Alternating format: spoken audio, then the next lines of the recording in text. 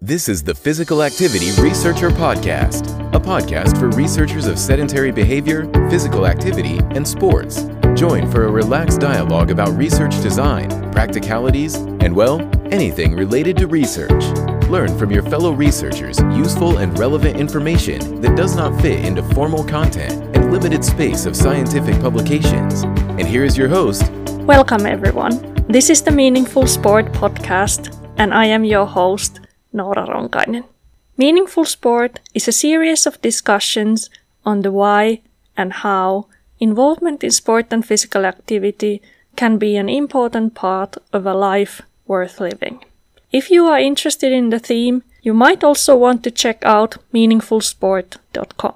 There you can find podcast show notes, read a blog, and access many resources for further explorations of meaningful sport. This is the second part of our discussion with Kriss Akabusi on meaningful sport. Kriss is an Olympian, motivational speaker, and businessman. In his outstanding athletic career, he achieved 3 Olympic medals, as well as world, European, and Commonwealth titles. In the first part of our discussion, we explored his elite athletic career, and Kriss also shared some of his thoughts on the tough world of elite sport. In this second part, we move on to exploring the meaning of sport in his life after the elite athletic career and start discussing existential philosophy and how it has informed how Kriss is thinking about life and sport. If you haven't listened to the first part yet, I encourage you to do so. And either way, I hope you enjoy today's discussion. And so, you survived, you certainly flourished. You certainly flourished in this very tough world of sport. And we started slightly exploring, we talked about this turning point in your life and how now you are approaching movement or sport exercise and running in particular in a different way. So please share a little bit about how you have formed a different relationship with movement and how you now find meaning in it. Yeah. So, whereas I think elite sport ultimately is abuse of the body, on the one hand, because you push it to its limits and you have to really raise the bar. Now sports is about general well-being. It's about connecting to the environment. I've got a couple. I play golf, and I jog. Yeah. And both of them are purveyed outside. Both of them can be done by yourself or done with other people. And even when you're doing it with other people, you're still really doing it by yourself. And there's a joy in movement. There's a joy in feeling the mechanics, both psychological and emotional, as well as the physical. So for example, when I come in from the morning for my run, most mornings I don't want to go, but having gone, when I come home, I'm glad that I've been. And it's like a wake-up call for my body. It's like me saying that I'm here. The day has started. And I take two. I'm very lucky, but I take 2-3 hours in the morning getting ready through running, jogging, stretching. Then I've got a little circuit that I do, and it sets me up for the day. So it's much more. It's probably a bit grand, as I said, but it's much more a Holy Communion. Does that make sense? Yeah, I was going to ask. This question is a little bit out of the blue, but you mentioned elsewhere about your Christian worldview and your Christian faith. So I guess my question would be whether you connect sport and movement in any shape or form with your spirituality. Yeah, so my Christian faith is not what it used to be, so I wouldn't want to label myself as a Christian. But I do believe that when you run, or in fact, when you do any activity, it is an opportunity to get out of the self and connect to the one verse, the universe, the one energy system that ultimately links us all. I'm not trying to say that I am the universe or you are the universe or anything like that, but I sense a connection with the world. You know, whether it's the trees, the leaves, the ground of my feet, the wind on my face. You know, there's a connection to something outside of the entity that is wrapped up in this body that if you saw, you would say is Kriss. I see that and I feel that. Yeah, that's beautiful. Yeah, I can relate to some of what you're saying. I'm a runner myself, and you do have these very intense moments when you feel that you are connected to the world and the place. Yeah. There's moments when you're running, and literally you just lose time. You just lose time. You know, you've gone past one tree, and then before you know it, you're going over another bridge, and you are lost in space. You are lost in the ambience. You actually become that space, and then all of a sudden you are interrupted by being back in the world. If that makes sense.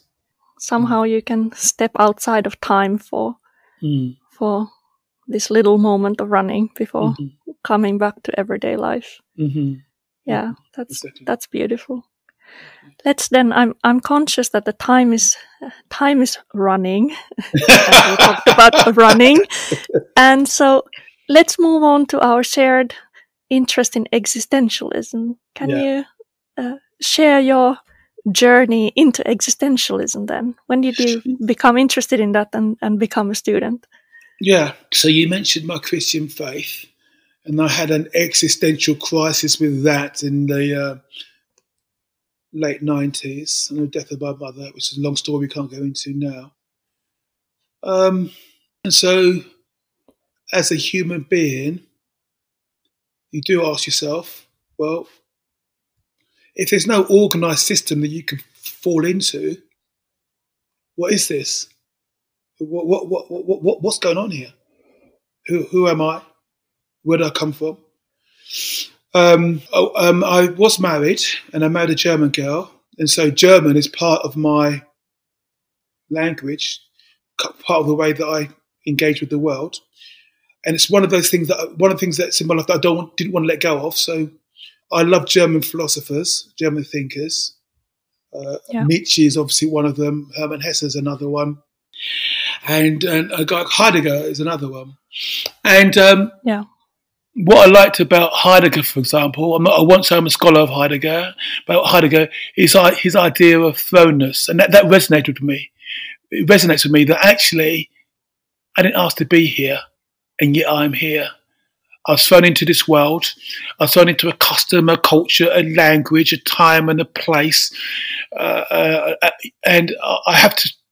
And when I wake up, I have to get on with this thing called life. And another one of his ideas, that I liked was the idea that at some stage when you wake up to where you've been thrown into, us of all people, when I say us, I'm talking about humankind, we become aware we're not here for long.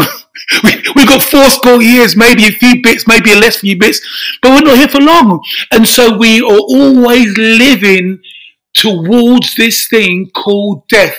And we know it, we understand it.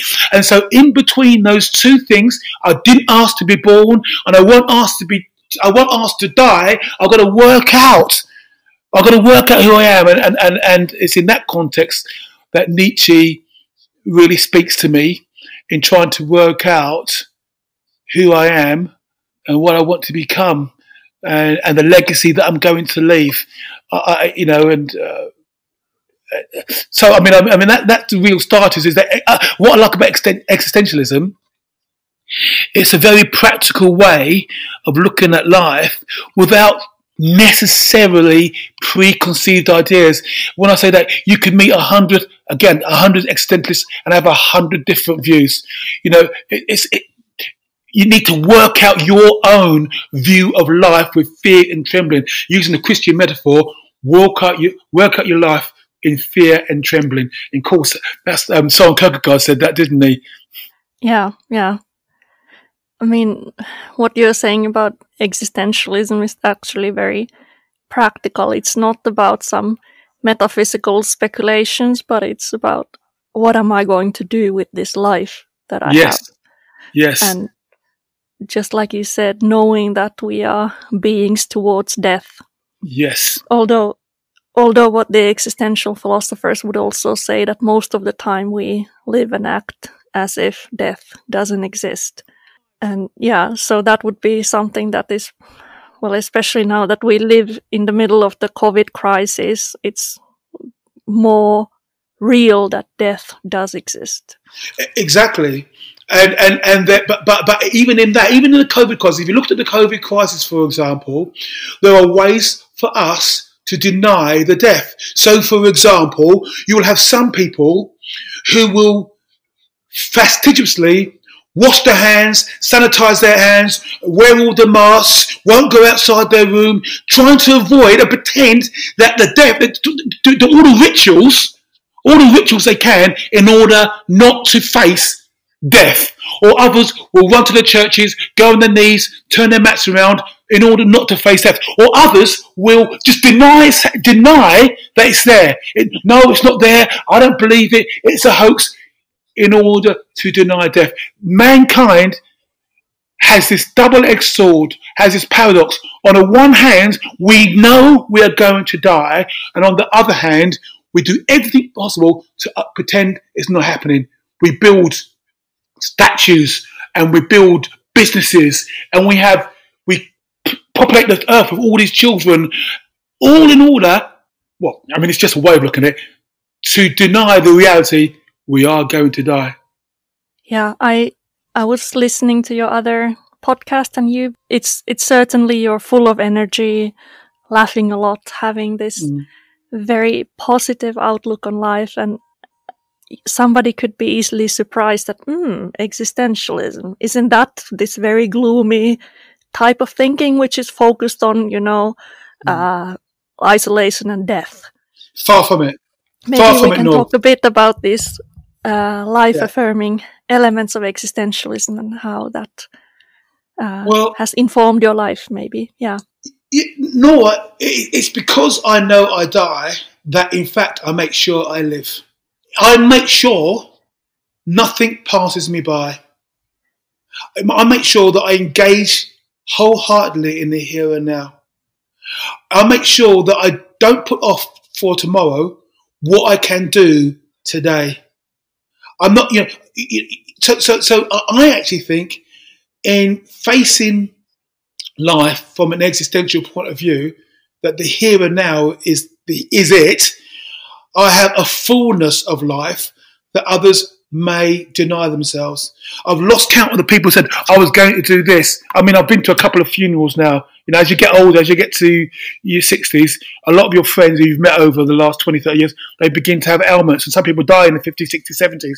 And the amount of times people said, yeah, I was going to do this and now I never will. I've heard it so many times. And so I don't want to be that person, but I was going to do this. I want to do this. I've got no hard and fast idea of what comes next. I don't know. I don't know if there's heavens and angels. I don't know if there's reincarnation. I don't know if there's utter darkness and total oblivion. But what I do know is I'm speaking to Nora right here, right now.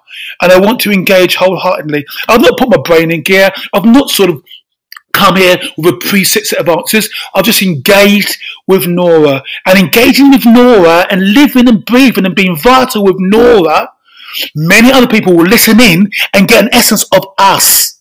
That's my life. Passionate, engaged, here and now. For tomorrow I die. I certainly agree with you that existentialism is not about denying life, as Nietzsche would be celebrating life, and he certainly had a very challenging, difficult life, a lot more difficult than many other people. We know that he always suffered of poor health, for example, for a significant period of his life. But certainly when we talk about sport, and you talked about elite sport, Nietzsche would see a lot of value in striving and exceeding your limits. And we discussed in this other podcast with Eunice Tunsel about overhuman, and whether we might be able to think about overhumans in sport, and so that sport could also be an important part of this good life or meaningful life for an existentialist. Yeah, I mean, I did enjoy listening to that podcast. I didn't agree with everything he says, particularly about the Übermensch. I think you have to be careful when you Nietzsche. I mean, I love Nietzsche. One thing he says, he despises all systems. He's not a systematizer, and so you can come at him at many different ways, and often it's your own presuppositions that will actually come out in the end. So when you talk about the Übermensch, which is often translated as Superman or Overman is my preferred translation. Yeah. You have to understand that, for example, in Genealogy of Morals, he's got higher man, he's got the sovereign individual, so these are, and I'm not quite sure you can wrap them all up and say they're all the Übermensch. I do believe that the Übermensch, I think the Übermensch is something to come. I believe that man is the rope between ape and the Übermensch. As far as Nietzsche is concerned, I'm not quite sure I agree with him that man was an ape and would come to the Übermensch, but that's a different matter. That's what he's talking about. And so for me, man is a bridge that must be overcome. An overgoing and a downgoing. That's Zarathustra. And so I don't think that Nietzsche was an Übermensch. I don't think that Goethe was an Übermensch. I don't think that Napoleon was an Übermensch. I don't think that Pele, according to that podcast, is an Übermensch. No, I don't. But I do think you can have these qualities that push the dial forward. I think, and of course, now Nietzsche saw himself as a superior individual. He was an elitist. Wagner, his friend, they were elitists. You can't read Genealogy of Morals without saying he's into elitism. But the idea, for me, that the Übermensch is here today, I didn't agree with that bit. But yes, an athlete can push the dial forward. Sorry, Nora. I love to hear your commentary, and of course, like, critiques and some debates are, especially, it's something we need, and yes. I love to hear your thoughts on that. Shall we do one more existential theme? That would be authenticity. Okay. As Heidegger would say, not just doing what they are doing. Is that part of those ideas that you have been thinking about, and has that shaped the way you see life as well? I mean, I have thought about authenticity and whether it's ever possible to be 100% authentic.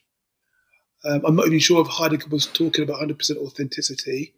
I do think that we fall back.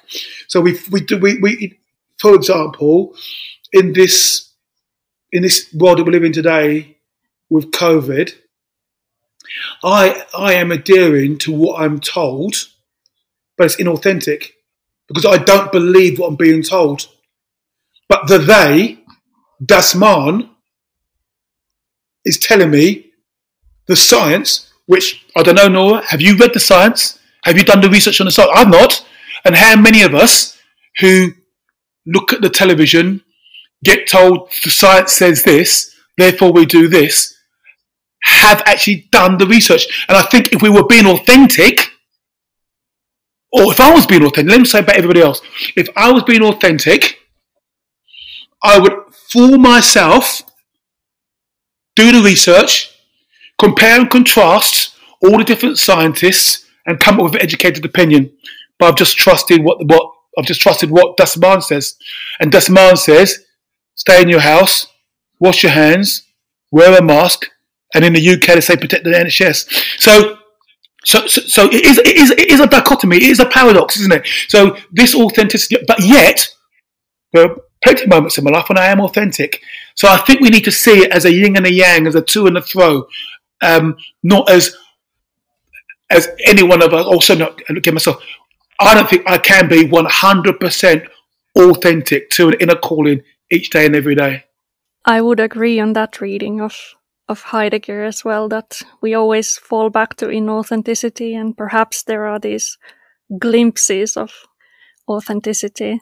Yeah, I wanted to share in this other podcast, Professor Gunnar Breivik, who is a sports philosopher, and he's doing work on Heidegger. He has written this paper on skydiving, and when you jump out of the plane, and then you are really for a little moment being towards death. That death is a possibility when you are jumping to the void. And he would have, in his philosophical analysis, point out that there's a possible moment of authenticity in that moment. But then we would always fall back to everydayness, and we go on to living our little lives and doing what everybody else is doing without thinking about it so much. So I'm just throwing the idea that maybe in sport there might be some moments that maybe disrupt our everydayness. Well, I agree. No, I mean, you know, back to the world of athletics. I don't think it will be stretching the analogy too far to say that when you are a world-class athlete and you step onto track, you step towards your death.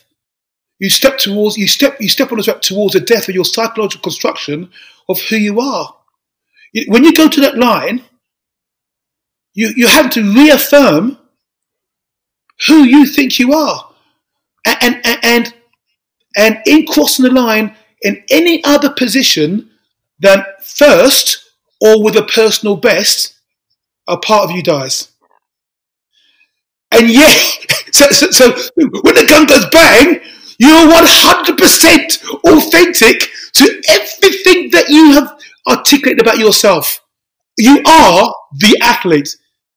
But this is what I love about it, because actually it's a mini death. I mean, and I think we have all through our life, we are prepared for the final death, the cessation of possibility of any other possibility. We faced it when you were a little kid and you are taken away from your mother's breast. You faced it when you were thrown into school. You faced it when you're ripped out to go to work. So I do, and in each of these times, you have to be authentic to that person that you are in that moment of time. Sorry. Yeah. No, I love you the way you extended that thinking about athletics and your experience of doing that and being there at the moment. I can imagine that and try to see that moment. Wonderful, Kriss. I've enjoyed. It's been a very stimulating discussions. A lot of ideas, a lot of explorations. I will let you go in a moment. But if you think of the listeners of this podcast, they are hopefully somebody who is thinking about meaning and value of sport, exercise, physical activity, perhaps from the personal point of view, or people who are striving to understand that also from a research perspective. What would be some of the messages and kind of ways to summarize some thoughts around this theme that you would like the listeners to take with them from today? Okay. So whether you're an academic or a person on the way, I would hope you take away that we are here today and we're gone tomorrow. That this brief moment in time we have is ours, and ours to hold and to be all that we possibly can be. That it's a phenomenal experience which I engaged with a part of my life, only 10 years, in the athletic arena. That we get this opportunity to touch people's lives and leave the place better than it was when we came. That I do believe, when I say enjoy the journey, what would that mean? When I say enjoy the journey, It might even link to the discussion around authenticity. To enjoy the journey, to engage 100% of it, and then not to worry about the incidentals, things that in brackets go wrong, because ultimately they're also part of the going right of life. It's a rhythm of life. I've loved the journey. I've probably got 20 years left. I intend to live them 100% to the max. I think that was a wonderful closing up for our discussion. So thank you so much again, Kriss. I really enjoyed it. Bless you, Noah. Thanks for joining us this week on Physical Activity Researcher Podcast. If you like the show, make sure you never miss an episode by subscribing or following the show on Twitter. This podcast is made possible by listeners like you. Thank you for your support. If you found value in the show, we would really appreciate a rating on Apple Podcasts or whichever app you're using. Or if you would, in a real old school way, simply tell a friend about the show. It would be a great help for us. We have a fantastic lineup of guests for forthcoming episodes, so be sure to tune in. Thank you all for your support and have a great day.